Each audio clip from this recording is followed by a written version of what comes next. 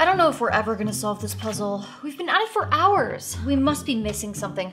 Can I investigate the room again more closely? I think we should revisit the idea that it might be a biblical allegory. Remember, there were apples in the other room. Plus, there was a giant constrictor snake guarding the entrance. How many times do we have to remind you that there is no Bible in this world? Right, DM?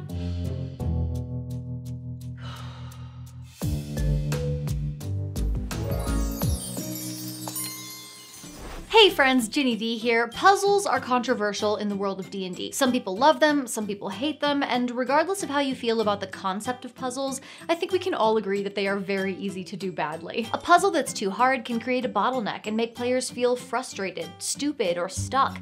And a puzzle that's too easy makes for a boring session, low stakes, and possibly an embarrassed DM. Plus, a puzzle being difficult does not automatically make it compelling. And of course, some players just don't like puzzles. They might not be good at or enjoy puzzles in real life, and may feel annoyed that their super intelligent wizard can't solve a simple puzzle just because the player doesn't get it. On the other hand, if players can solve a puzzle simply by rolling a high enough intelligence check, that's not a particularly interesting encounter. This leads some DMs to just not use puzzles at all, and I get it. Not every group likes them, but there are also some good reasons to include puzzles in your games. Even though D&D is pretty focused on combat from a mechanical perspective, many DMs want to challenge players in other ways too. It makes games more interesting and gives their sessions more variety. This is why we may include social or roleplay-based challenges, exploration, travel, and investigation. Puzzles are just another way to do this. They are also a great way to raise the stakes and lend importance to a location, item, or event. A locked door implies that there is something worth protecting behind it. A locked trapped door even more so, but a door that's guarded by a complex puzzle? Now that's gotta be something big. And of course, there are players who do really enjoy puzzles. I'm one of them. If you have players like that at your table, you might want to beef up your puzzle skills as a dungeon master. So how do you do that? What a puzzle! I wonder if this video might contain a clue. We are doing two things today. We're talking about how to make and run good puzzles in a general sense, and we're talking about a DM's Guild supplement called Puzzles, Predicaments, and Perplexities by a duo called Wizard Sleeve Studios. It's only $4.99, so I can't think of a good reason not to pick it up if you're interested in puzzles, but this video will still be helpful even if you don't get the book. DM's Guild, the sponsor for this video, is a community content program partnered with Wizards of the Coast where creators can legally use official D&D material to create and share their own game content, from adventures and character options to monster collections and magic items. There are thousands of PDFs, all created by DMs like you to help improve your games and make your job easier. You can use the code PUZZLEDGINNY for a 10% discount on your DM's Guild purchase of $4.99 or more. You can find the link, the code, and the details in the description. Puzzles, Predicaments, and Perplexities. Man, I am gonna be saying that a lot in this video, aren't I? Triple P. PP and P. Sorry, I'm 5 years old. Anyway, the book is a collection of 10 original puzzles that DMs can easily place into any adventure, along with instructions for scaling them to suit your party level and hints for how to guide players if they're struggling. There's also general guidance on how to use puzzles in your games and a super useful table of traps ranked by character level and by how deadly they are. We will dig into the book more a bit later, but to start, I want to talk more broadly about how to pull off a good puzzle in D&D.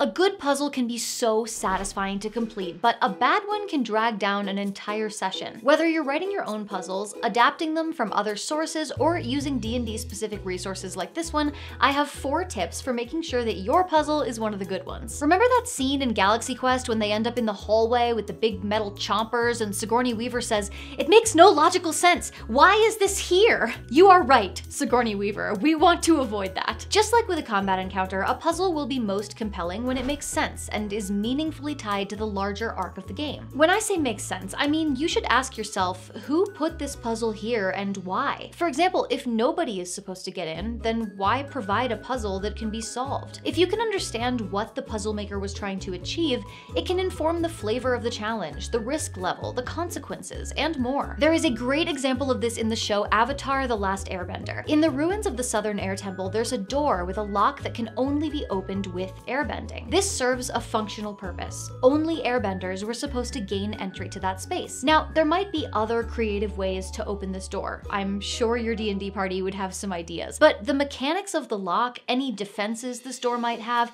and what lies beyond it are all shaped around that same purpose. Now, when I say it should be meaningful to the game, that could mean a lot of things. Maybe it means they need to get past the puzzle to whatever is beyond it, be that an item, a place, a message, or something else. Maybe it just means that solving or not solving the puzzle has consequences to the larger story. Or perhaps the puzzle, like the airbending lock in Avatar, has specific relevance to a player character's storyline. Whatever it is, it's generally a good idea to make sure there's a reason players should solve this puzzle. Otherwise, you might end up prepping something cool, only to have your players go, do we actually need to solve this, or can we just leave? And you're sure there's nothing else in the room except for the empty stone bowl. Correct. Maybe we need to rotate it? No, we already tried that. Remember? After we filled it with water, but before the barbarian took a shit in it? Oh, yeah. Did we try pee? There is nothing more frustrating than facing down a puzzle and having no idea where to even begin. It sucks to try stuff, gain no understanding from it, and see no path forward. That's why it's a good idea to give your players something right from the start. An obvious goal, like opening a door or revealing a message, some moving parts that are clearly related to the puzzle, like levers or torches, or even a hint to start them off, like notes from a previous adventurer, or even damage or signs of previous solutions. Now, you might be saying some people want a challenging puzzle, and I totally agree with you. A puzzle that is actually difficult to solve is more exciting for players to engage with, and way more satisfying for them to solve. That said, a puzzle that's only hard because it's unclear or poorly constructed does not generate that same effect. To encourage players as they work through the puzzle, I think it's also a good idea for them to know when they've done something right. Not every puzzle has visible indicators of progress, but even a brief description like you hear a grinding sound, like some mechanism somewhere is moving, or you feel an arcane charge starting to build in the air, can help players understand that they are on the right track and not get discouraged or thrown off. What you don't want is for players to feel stuck and out of ideas. If they do get to that point, you should be prepared to provide hints and guide players towards a solution. This could mean calling for an intelligence or perception roll and then providing a little nudge. It could mean something happening in-game that reveals further information. The Puzzles, Predicaments, and Perplexities book has a few suggested hints ready along with every puzzle, and I would encourage you to prepare the same thing if you're creating your own challenge. I think it's important to remember that a puzzle doesn't have to be difficult to understand in order to be difficult to complete. You could introduce something as simple as pulling 4 different levers in 4 different spots, and as long as finding and actually pulling those levers is a challenge, then the puzzle itself becomes challenging. Introducing a threat or some other sense of urgency can turn even a very simple puzzle into an exciting encounter. This might mean that players have to experiment with something, like doing tasks in a certain order, and any incorrect guesses trigger traps or release monsters. It might mean that the puzzle needs to be completed while fending off an attacker, or that only completing the puzzle will rescue an NPC from certain death or close a portal that's funneling enemies into your location. This is also a good way to prevent a puzzle from dragging on. I think we've all experienced the sessions where players spend so long discussing possible solutions, thoroughly searching and investigating the elements in the room, performing tests, and coming up with creative, defensive ways to move things around with mage hands or unseen servants, that the encounter loses all of its energy and becomes boring. If the party knows that they have only moments to make decisions, they'll be forced to think fast and take risks with their choices. If they're in initiative order and they are hearing from the DM every round that their time is running out, you can bet they'll start making big moves, which makes for an exciting session. Last but not least, there is a very good chance that your players will surprise you with the ideas they have and the things they try. It is very likely that they will come up with a different solution than the one you had in mind. I think it's vital to make sure that you're not married to a single solution, and that you be willing to reward players for coming up with a creative answer, even if it wasn't the answer that you originally intended. Now, I am not saying that you should throw the whole puzzle out and accept the first thing that they try, but if your party understands the challenge and chooses to navigate it in a way that you didn't expect, in my opinion, you have already succeeded as a DM. They are paying attention, they are operating within the rules you've set up, they are thinking outside of the box and being inventive. Don't ignore all those great things in order to force them to take the exact steps that you had envisioned them taking. In real life, there is often more than one way to solve a problem. You can allow that to be true in D&D too. Let's talk about one of the 10 puzzles from Puzzles, Predicaments, and Perplexities. Not only will this give you an idea of the kinds of puzzles you can get in this book, I think it's also a great example of all the principles that we just talked about. One of my favorite puzzles from this book is called the Triangle Lock. In this puzzle, adventurers encounter a steel door with 120 keyholes arranged in a triangle shape. This door can be opened with 2 keys, which the DM can choose to provide in a variety of ways. The book suggests that they could be discovered sessions before they find the door, creating some mystery. Or they could be found in a chest or in the possession of a hostile creature elsewhere in the vicinity. The door might even be discovered before the keys, making the act of locating and retrieving the keys into part of the puzzle. But if we look back at the first tip about connecting the puzzle to your overall story, make it relevant. Giving the party these keys beforehand helps make this door feel like a continuation of an existing plot thread, rather than a random obstacle that's just been placed in their way. Each of the 2 keys has an engraving on it, which gives a clue to which keyhole it should be placed in. This is a perfect example of the help players out tip. When they encounter a door with keyholes, they know that they are looking for keys. If they already have keys, this door will automatically bring them to mind. And once you have keyholes and a key,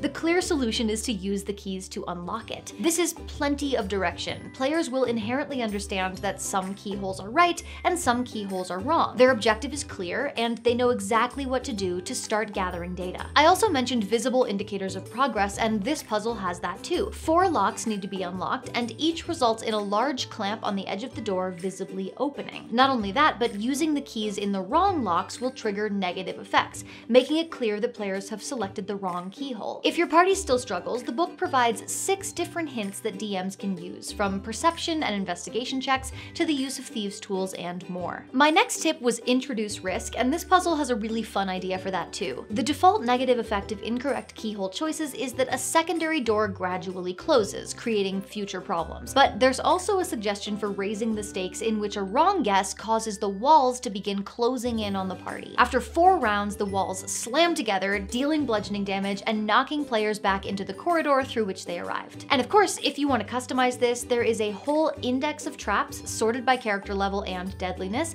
and you can assign pretty much any negative consequence to turning the key in the wrong hole. Finally, I've suggested that you be open-minded when it comes to solutions, and the authors of this book have specifically noted creative workarounds that your party might use if they don't want to play by the rules of the keys. There are alternative ways that players can identify which keyholes are correct, and each of these locks can be picked with the same effect that a key might have. Similarly, something like the spell Knock or a Chime of Opening could reasonably be used on these individual locks. As a DM, I don't think there's any reason to forbid that kind of solution. If they want to use up 4 second-level spells or nearly half the charges on a consumable magic item to open 1 door, that seems like a choice they should be able to make. This puzzle is complex enough that even clever workarounds still aren't likely to ruin the entire thing.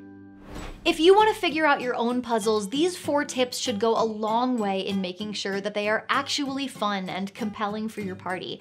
But if you would rather just borrow a puzzle that already follows all this advice, then you should really pick up Puzzles, Predicaments, and Perplexities by Wizard Sleeve Studios on DM's Guild.